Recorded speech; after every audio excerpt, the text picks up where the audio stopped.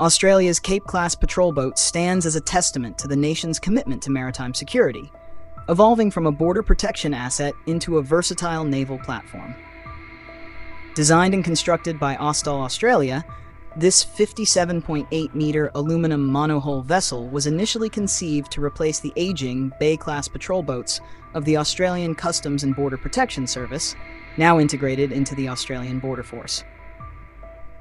With a beam of 10.3 meters and a draught of 3 meters, the Cape-class is powered by twin Caterpillar 35-6C diesel engines, producing 5,150 kilowatts for a top speed of 25 knots and a range of 4,000 nautical miles at 12 knots. Its endurance of 28 days, coupled with a crew capacity of 18 in its standard configuration, or 32 in the evolved variant, makes it a robust tool for extended maritime operations. Armed with two 50-caliber M2HB QCB machine guns and equipped to deploy two 7.3-meter Gemini rigid-hull inflatable boats, the Cape-class excels in interception and enforcement tasks. The evolved version, introduced in 2020 for the Royal Australian Navy, enhances this capability with improved crew amenities, advanced sustainment systems, and greater operational flexibility, positioning it as a successor to the troubled Armidale-class patrol boats, which suffered from structural issues and limited availability. The procurement of the Cape-class reflects a strategic response to Australia's maritime challenges, shaped by both necessity and adaptation. In August 2011, Austal secured a $330 million Australian contract to deliver 8 boats to the ABF, marking the agency's largest ever acquisition at the time and including comprehensive in-service support. Delivered between March 2013 and August 2015, these vessels, named after Australian capes, provided a significant upgrade in capability. However, as the RAN grappled with the Armidale-class's operational shortcomings, additional Cape-class boats were procured. In December 2015, the National Australia Bank funded 2 boats, Cape Fourcroy and Cape Inscription, for $63 million Australian dollars, chartering them to the RAN from 2017 under a creative financing arrangement. The evolved Cape-class program kicked off in May 2020 with a $324 million Australian dollars contract for 6 boats, expanding to 8 by April 2022 and reaching 12 by December 2024, with a further $137.02 million Australian dollars order for 2 ABF boats. This escalation underscores the platform's growing importance, though not without hurdles. A 2021 Australian National Audit Office report praised the initial evolved procurement's effectiveness, but flagged delays from defective aluminum supplies, inflating costs by $43.9 million Australian dollars of July 2021, a reminder of the complexities of scaling production under tight timelines. Deliveries have nonetheless progressed, with the original 8 completed by 2015, the chartered pair in 2017, and evolved boats arriving from March 2022 to October 2024, with 4 more slated for completion by 2027. The Cape-class serves a multifaceted role in Australia's maritime domain, reflecting the diverse threats facing its 34,000-kilometer coastline and vast exclusive economic zone. For the ABF, it is the backbone of border protection, tasked with combating illegal fishing, immigration violations, smuggling, piracy, and maritime terrorism. Its archibs enable rapid boardings, while its endurance supports prolonged patrols across remote waters. The RAN employs the Cape-class under Operation Sovereign Borders, intercepting unauthorized maritime arrivals, and as an interim capability until the delayed Arafura-class offshore patrol vessels enter full service. In wartime scenarios, it could secure coastal waters near the mainland, freeing larger vessels for blue water operations. Beyond these primary roles, the boats assist agencies like the Australian Fisheries Management Authority and Maritime Safety Authority enforce regulations in offshore nature reserves and support disaster response, demonstrating a versatility that sets it apart from more specialized platforms.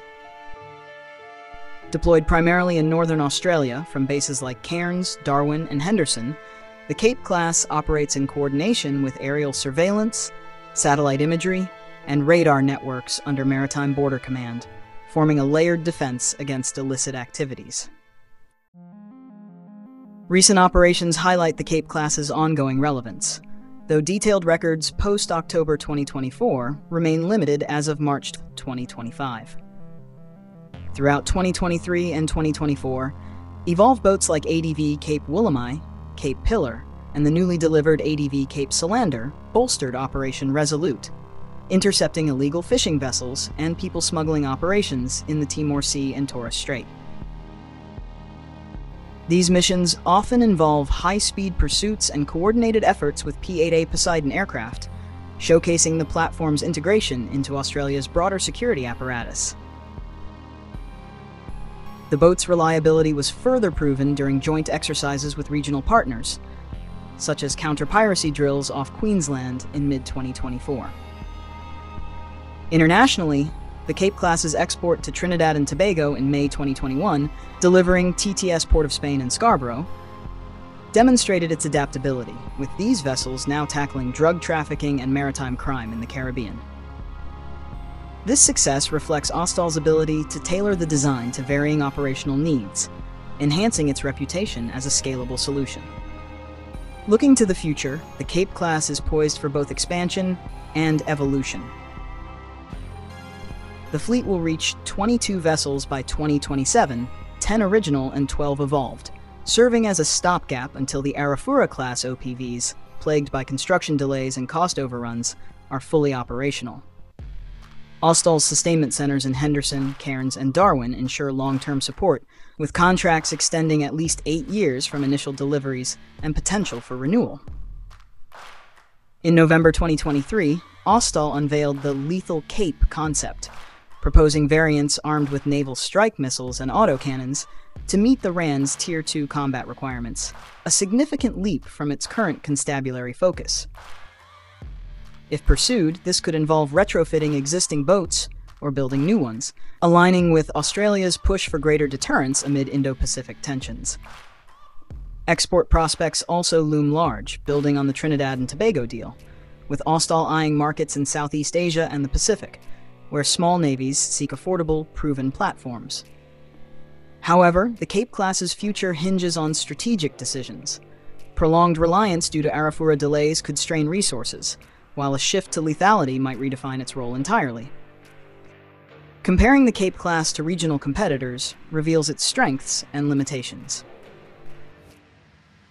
Indonesia's KCR-60M fast attack craft at 60 meters boasts a higher top speed of 28 knots and heavier armament with 40mm guns, anti-ship missiles, making it ideal for coastal defense and short, sharp engagements.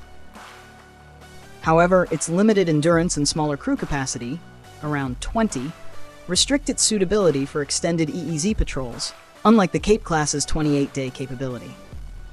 Malaysia's Keris-class littoral mission ships, at 68 meters, offer superior range, 2,000 nautical miles at 15 knots, and helicopter support, enhancing multi-role potential, but their higher cost and slower agility of 24 knots make them less practical for rapid response constabulary tasks.